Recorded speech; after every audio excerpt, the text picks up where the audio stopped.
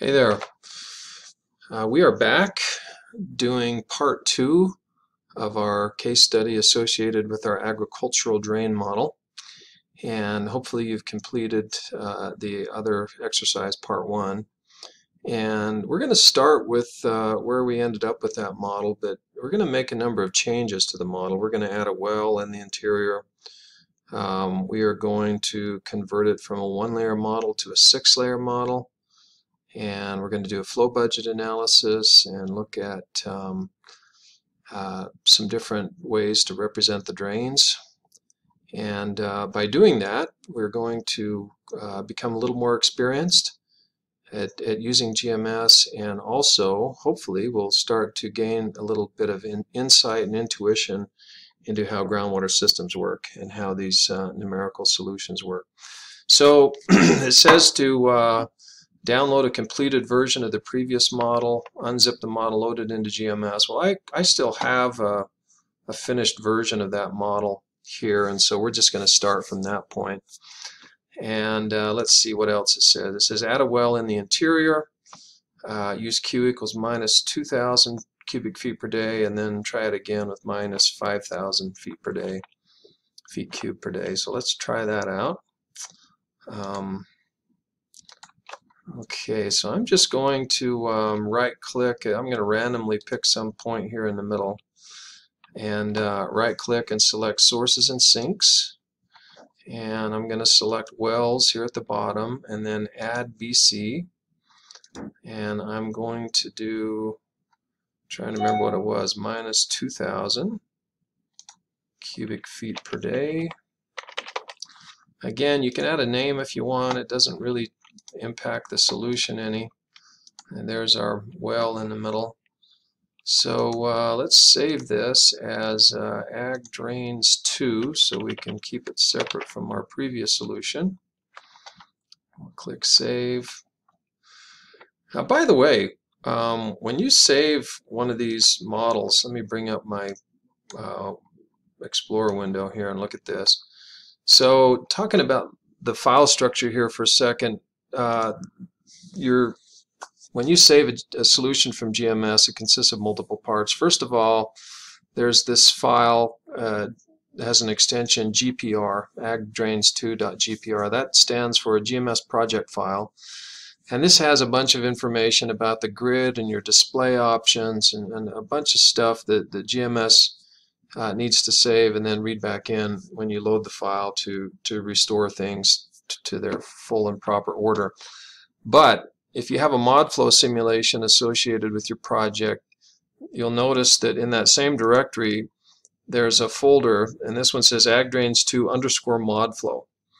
And before we did Mountain Lake, so we have a mountain lake.gpr and a mountain lake_modflow, agdrains1.gpr and agdrains1_modflow. So basically, if you go into this _modflow subdirectory, this is where it saves all of the native ModFlow input files associated with your simulation. And so these file extensions here are all associated with ModFlow. There's the .mfn. This is a name file. If we were to open that up with, let's open it with a text editor here. Come on. Notepad. Let's try that. So there's our name file. It has the names of the other input files. So when you launch ModFlow from a command line, it reads in the name file, and then that gives it all the information it needs to open the other files. Let's look at a couple others. Let's look at the well file. This should be pretty short. Again, we'll open that with Notepad. So there's only one well, and this describes the input to the well file, and so forth and so on.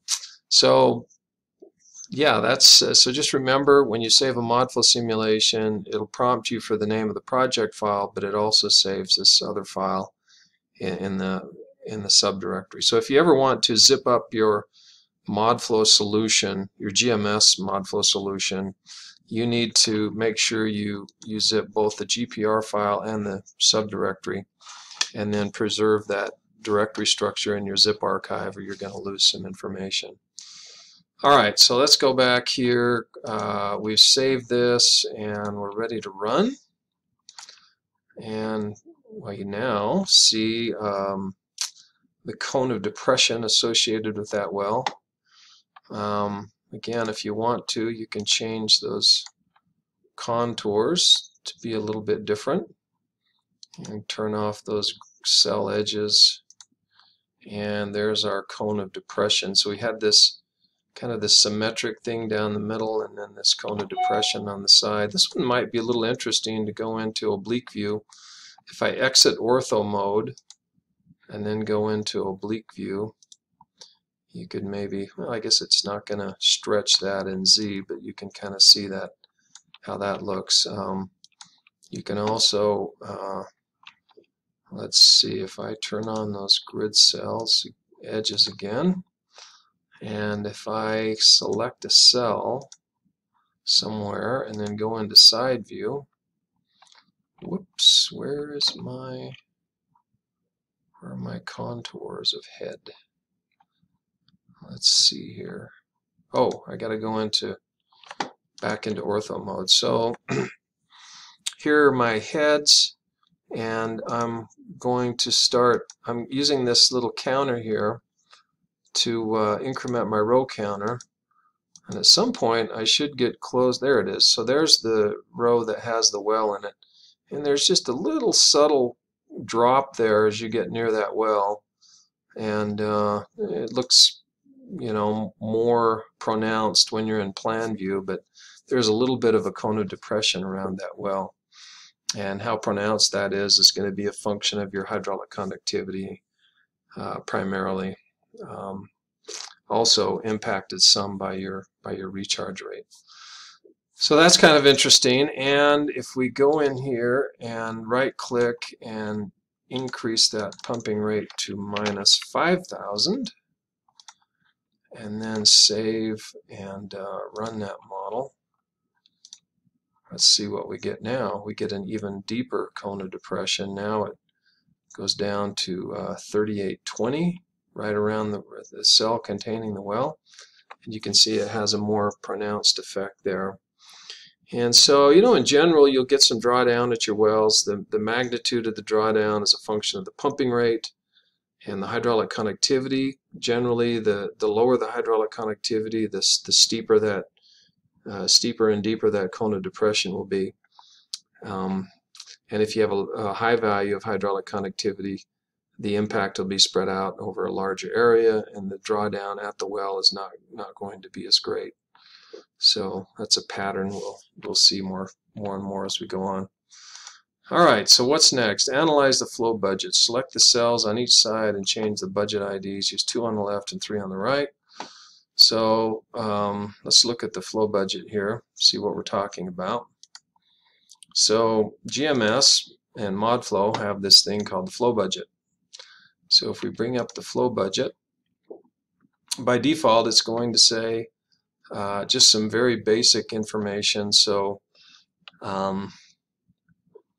we have, let's see, number of selected cells. I had a cell selected when I went in there, so I need to unselect it. To unselect a cell, you just click outside the grid. Now when I go back, okay, this is more like it. So it says we have 26,349 cubic feet per day going out of the drains. That's a lot of water going out of the drains.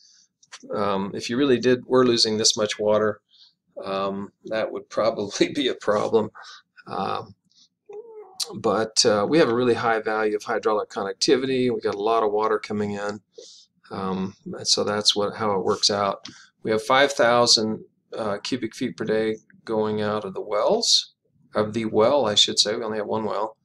And then recharge 31,350 coming in. These two numbers, if you add up these two numbers, they should exactly balance this number. And it's not quite a perfect balance, but it's close. The rest of that is just numerical round-off error. And so, you know, if we had other kinds of boundary conditions here, rivers and general head and things like that, they would show up. But right now, this is all we've got. So this is a complete flow budget. Now, One of the questions we might want to ask is, of that 26,000 cubic feet going out of the constant head, how much is going out of the right and how much is going out of the left?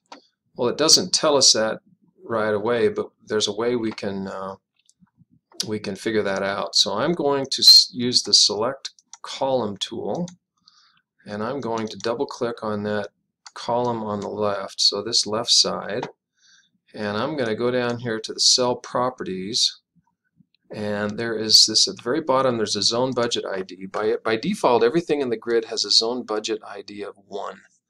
So I'm going to change that to 2, and then I'm going to double click on the one on the right, and I'm going to change that to a zone budget ID of 3. Okay, let me just verify quickly that's what we're trying to do.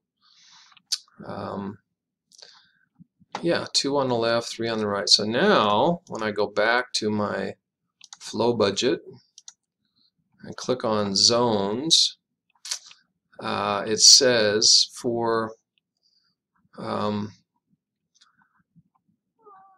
we have from zone 1 to zone 2, so that's the middle of the, remember everything in the middle is zone 1. So from zone 1 to zone 2, by the way, when you first bring this up, it tells you it's on this main tab, cells. So if you click on zones, it uses the zones you've defined and does some summations here for you. So we have 26,000 cubic feet per day going out of the two constant head boundary conditions. Of that, 19,000 feet goes to the left and 7,261 goes to the right. So out of 26,000, 19,000 goes to this one on the left, 7,000 to the one on the right. So that's a big difference. And why is that such a difference? Remember, this one has an elevation of 3820. This one has an elevation of 3824. So that 4-foot difference causes, let's see, about 3/4 of the water to drain to the left as opposed to draining to the right. So that's kind of surprising. Well, that might be somewhat influenced by our well. So let's get rid of that well for a second. Use the select cell tool. Let's go in here and let me right click on that well, and I'm going to select delete BC. Let's see, there we go. Now it's gone, and I'm going to save and run ModFlow again, and now we're back to this symmetric solution.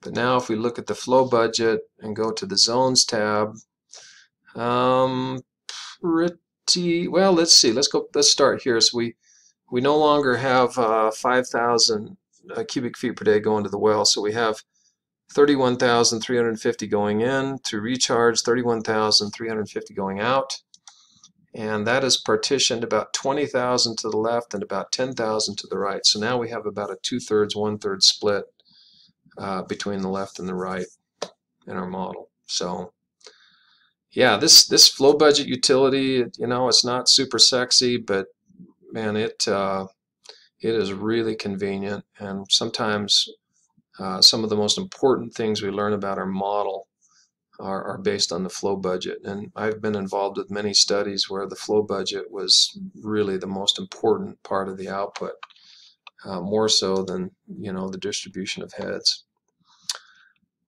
Okay, now the next thing we're going to do is we are going to determine what kind of impact we have by having a 1-layer model versus a 6-layer model. And before we do so,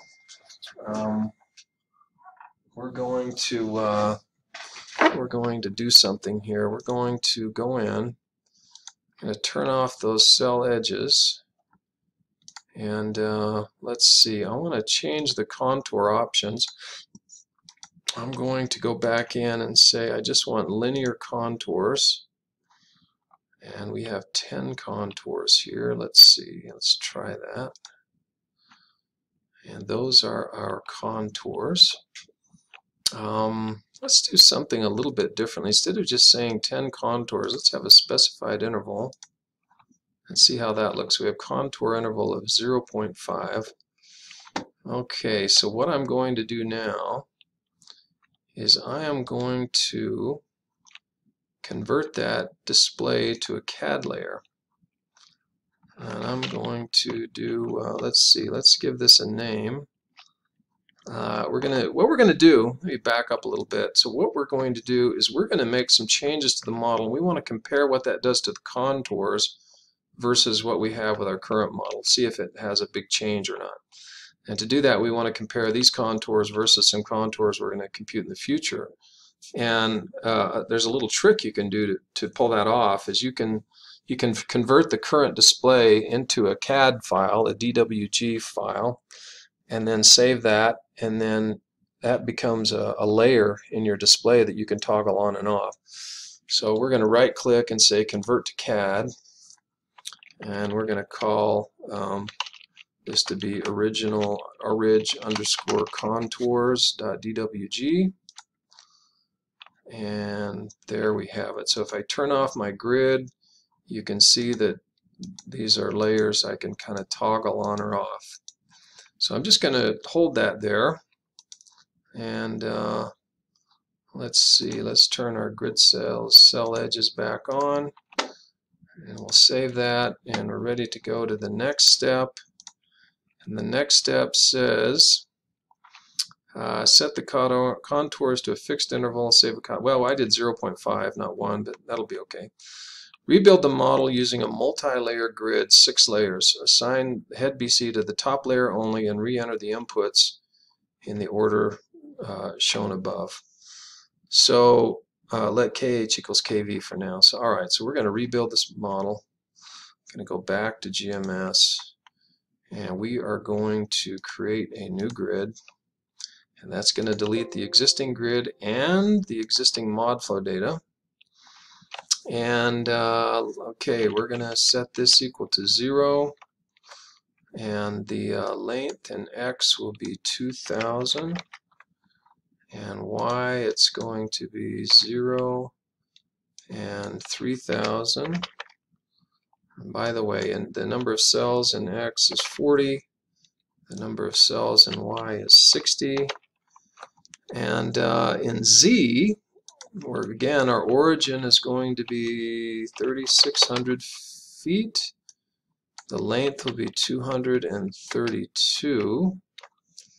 And now instead of 1 cell, we're going to do 6 cells. So it's going to be a 6-layer grid. Turn that off. So I'm going to switch into side view. So this is, let's see, let's turn those contours off for now. So we have 6 layers. I still have the vertical scale exaggerated by a factor of 5, but here, let's go into ortho mode and rotate this thing around. So now you can kind of see what that looks like there. We have, instead of a single layer, we have multiple layers. Let me go back into, let's see.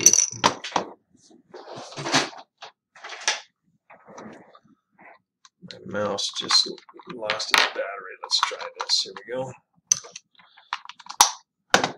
Oh, there we go. Had to hurry and swap out the battery on my mouse. Sorry about that.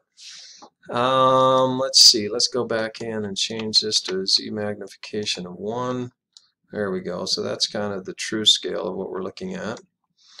Alright, so let's go back to plan view.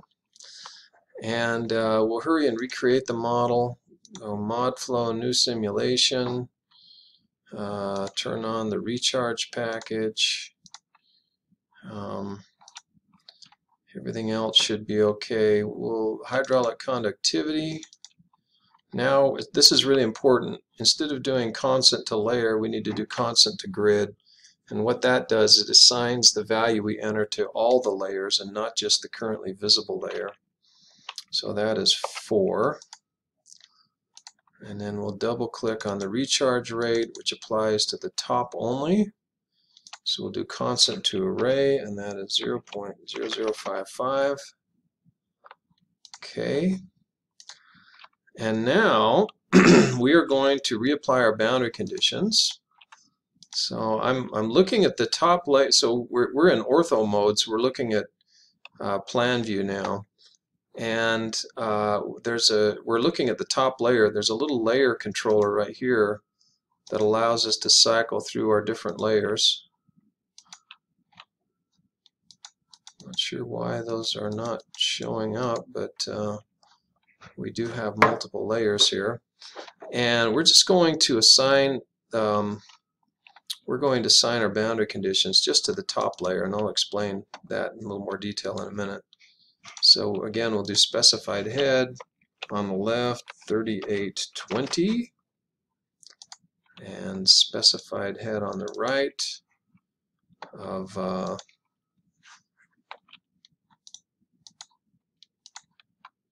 3824. There we go. Now, what happens when we look at it in the front? Oh, there we go. Something was messed up with our I-bound array. All right, so I just clicked on that and it refreshed it. I'm not sure what was going on there. But so this is a cross-section through our model. And now we have the drain only in the top layer. Before we had one layer, so the drain effectively kind of impacted the entire layer, and the flow was just mainly horizontal. Well, now we should get some vertical components to flow. So that water is going to come in, and it's going to kind of cycle down and then up to this cell on the top. So the question is, by switching from one layer to 6 layers, you know, what is that going to do to our overall flow budget and head contours and so forth? So let's see, we have recharge, we have hydraulic conductivity, we have our boundary conditions. We should be able to save this and run. So now we read that in, and let's do our block color fill plus linear first. So the solution looks pretty similar here. I'm going to turn these contours off. Let's see. Huh, wonder why they're not going off here. Here we go. Alright, so these are our contours. Let me turn off the cell edges for a second. And let's go to specified interval 0.5. So let's go to linear again. There we are. Alright, so here we go. So here's I'm going to toggle these on and off. So this is off, this is on. So you'll see there's just a little bit of a difference. It makes, you can't, over on the right, these contours are identical. There's a little bit of a difference right there. But there's more of an impact on the left. So yeah, it makes a difference. Not a huge difference, but it does make a difference in our solution.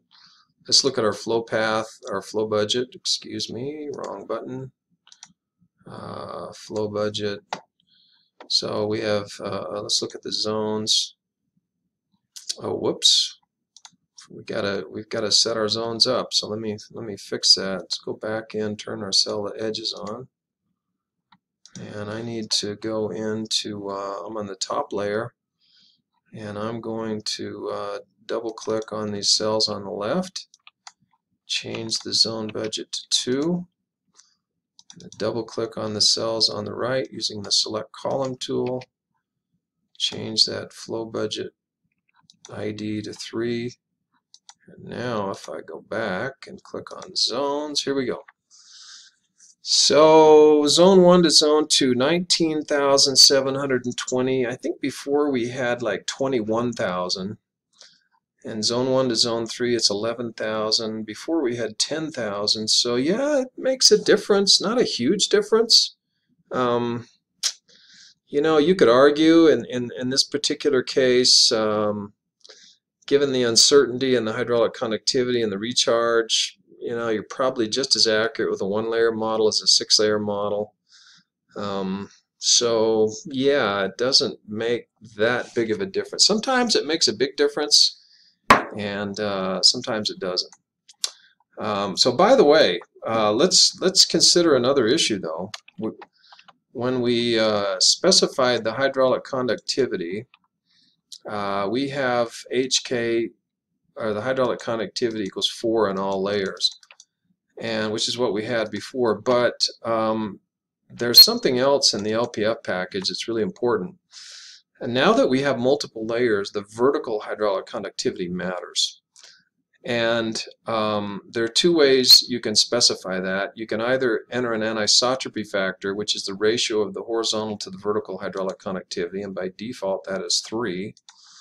Or you can specify the vertical hydraulic conductivity explicitly. So what we had by default was a ratio of 3, but let's suppose that the ratio should be more like 5.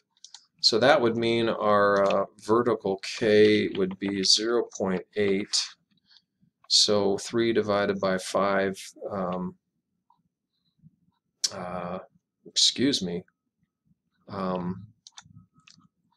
constant, oh, this is the vertical K, it should be 0.8.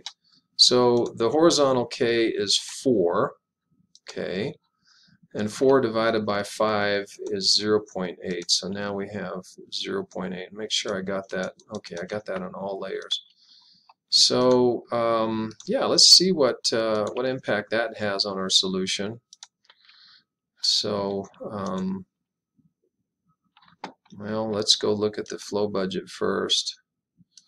So here we have in our zones 20,000 and 11,000. So yeah, it's actually, again, in this case it made it by increasing our horizontal anisotropy, so it's more biased to the horizontal level. It makes it more similar to our one-layer model. Well, that would make sense, because with a one-layer model you're basically saying the flow is perfectly horizontal, and so by making the vertical hydraulic conductivity significantly lower than horizontal, we're kind of forcing the flow to be mostly horizontal, and it's going to mimic that one-layer solution closer. So that makes sense intuitively. And then let's go in and look at our compare our contours again. I'm going to turn off those cell faces, and let's just toggle these on and off. And yep, sure enough, those are a little closer now, I would think, to what we had before. There's not as much of a gap. Maybe a little bit over here, but a little less over here. Overall, I'd say that matches those contours even more closely. All right, that's been really interesting. Let's look at something else. So what we've done here on this model is on the left and right boundaries, we've used specified head boundary conditions. Now, another way to represent that is with a drain boundary condition. So what's the difference between a drain and a specified head boundary condition? Well, a specified head boundary condition is very similar to a drain with a really large value of conductance. And remember, the conductance is a function of the geometry and hydraulic conductivity of the materials between the aquifer and the external source sink. So this would imply that at the bottom of our drain, maybe we have some fine-grained sediments that result in a little bit of head loss as the water goes from the aquifer to the drain. And that little bit of head loss can be accounted for in the drain package, and it's not accounted for with a specified head boundary condition. You just assume there's this direct hydraulic connection. So let's convert these boundary conditions on the sides from specified head to drain, and then play with the conductance a little bit, and see what happens here to our solution. So let's go back, turn those CAD layers off for a second, and turn on our cell edges. And let's see, we are going to double click here and say we're going to convert that back to active. So that will be just a regular boundary there. And we can get rid of the one on the right as well. Just change it back to active cells instead of specified head. And now I'm going to right click on that column of cells. I'm going to go to the source sink dialog. I'm going to select drains on the top. There are two different kinds of drains. There's a regular drain and then the DRT drain return. A drain return allows you to take the water that's flowing into the drain and use it as input to your model somewhere else. We don't want to do that. We want to use the regular drain package. So we'll do add BC here, and basically it makes an entry here for each of those cells.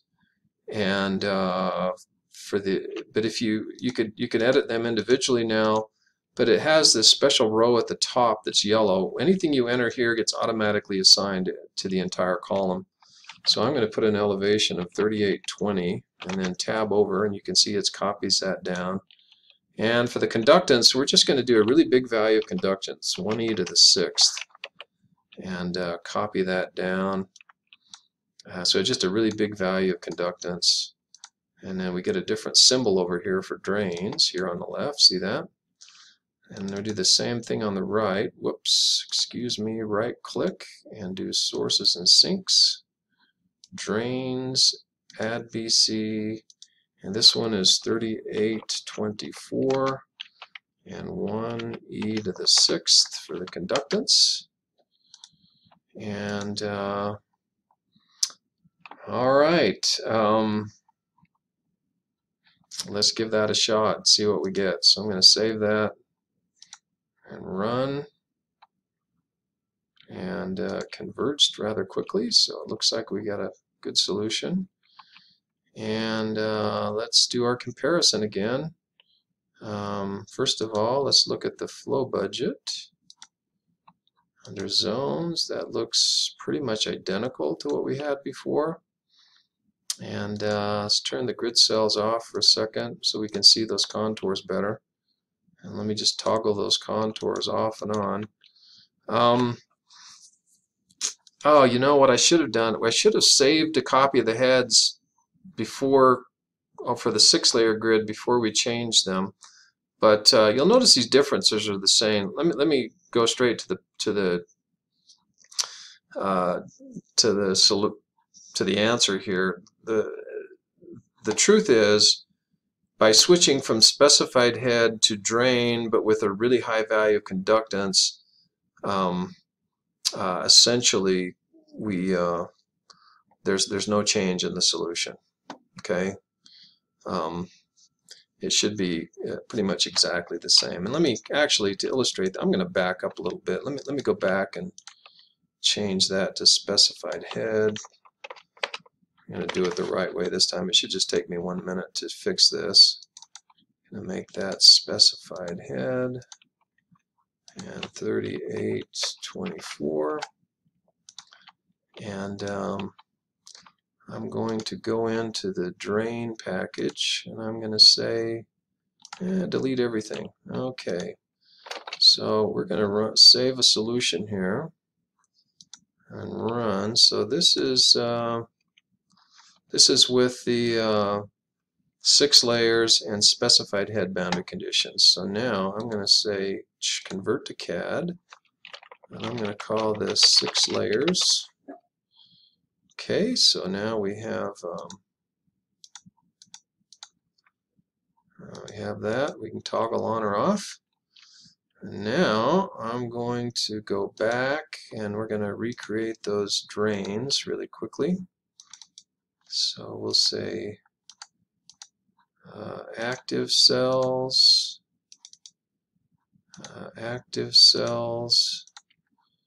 and then I'm going to say let's do a drain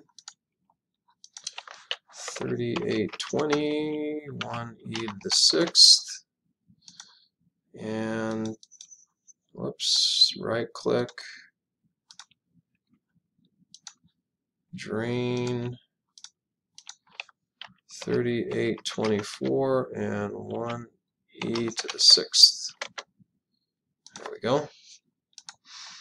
Now we have drains, and we will save and run. And there's our solution. And I hope this works out, or I've wasted a lot of time. Alright, here we go. So I'm going to toggle these these layers on and off. Yeah, there you go. You don't see any, there's no change whatsoever. So those contours are exactly the same. Okay? Contours are exactly the same.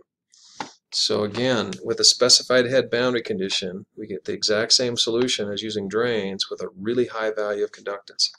Now, let's go back to our instructions. And the last thing we're going to do here, it says, compute a drain conductance value assuming K equals 0.5, L equals 50, width equals 6, thickness equals 3. And so, as you may recall, here, give me I'm going to pull up the diagram illustrating how we compute conductance. Okay, so here we are from the notes. Darcy's law, we have Q equals K delta H over L times A. And if we lump this K A over L terms, the non-delta H terms, then we get this new expression. Q is equal to C times delta H, where the conductance is Ka over L. So, this is assuming we have this length of, this is a drain, and this is the length of overlap of the drain. So we're assuming at the bottom of the drain there's some sediments of some kind that represent a little bit of a barrier to flow between the aquifer and the drain, and so we get a little bit of head loss as you go through that. The way we compute that conductance is we take the length of the drain in the cell, and then multiply it by the width of the drain. It says river here, but it's a drain in this case, and that gives us the area. So KL times W over M, which is the vertical thickness. And so we need to calculate that, and based on what we've been given, the length of the cell is 50. We know that because it's based on our model geometry. 3,000 divided by 60 is 50, and 2,000 divided by 40 is 50. So the cells are 50 feet by 50 feet. And so the length of the drain overlapping will be 50 feet. And so let's use these other terms. So if we say 50 times 6 divided by 3 multiplied by 0.5, that should give us our number. So we have K equals 0.5, L equals 50, width equals 6, and vertical thickness, T, we'll call that, equals 3. So conductance is equal to K times the area, which is L times W, divided by the length of flow, which in this case is T, and that gives us a conductance of 50, coincidentally. And so let's go back to GMS, and we're going to go to the drain package, and we're going to say, I'll change that from 1,000,000 down to 50. And we don't have the yellow row here, but we do. If you select a cell, you'll notice in the right corner there's this little rectangle. If you double click on that, it basically copies everything down. It's kind of like Microsoft Excel. I'm not sure why it's done one way in one dialog and another way in another one, but that's how you do it. You could also copy and paste if you want, but that copies it down. So we're going from a conductance of 1,000,000 down to a conductance of 50. So let's see what that does. So let's save our results and run our model again. And here we go. And now we're at our new contours, and we're going to compare them to our original contours. And as you can see, there's a pretty good difference there. And what is different? Is it higher? So we have so there's some resistance to push the water into the drain. It has to go through a lower permeability segment, and so it ends up you end up with if you look at the contour, the heads are actually higher now. In other words, the water table has to mound a little bit to get enough pressure to push it through that those relatively or less permeable drains. And that's exactly what's happened here. And so let's see if it made any impact on the flow budget. I'm not sure it would. Well, interestingly enough, now look, before we had 21,000 going to the left and 10,000 to the right. So for whatever reason, we have more water going to the right versus the left. I'm not sure why, but more water is going to the right side versus the left side by changing that conductance. So conductance, in this case, if you have a more reasonable value of conductance, well, I say more reasonable, assuming you had some sediments in the bottom of your drain. In this case, now the drain would give you a different solution than what we got with the specified head boundary conditions. So anyway, that completes all the different things we're going to explore with this exercise. We've learned that switching to a multi-layer model makes a little bit of a difference, not a huge difference. But when you change the vertical hydraulic conductivity, that can make a difference. Having a vertical hydraulic conductivity that's much lower than horizontal will make your 6-layer model behave more like the 1-layer model because the flow goes more horizontal. We learned that using a drain with a very large value of conductance is about the same as using a specified head boundary condition. And when you lower the conductance to the drains, the water, you get a higher water table because it has to mound up higher to push the water out of those drains. So that was fun. We learned a lot of interesting things and hopefully getting a little more familiar with using GMS at this point. And we will come back and revisit this with a few more changes in another exercise. We have yet another case study we're going to do with this model.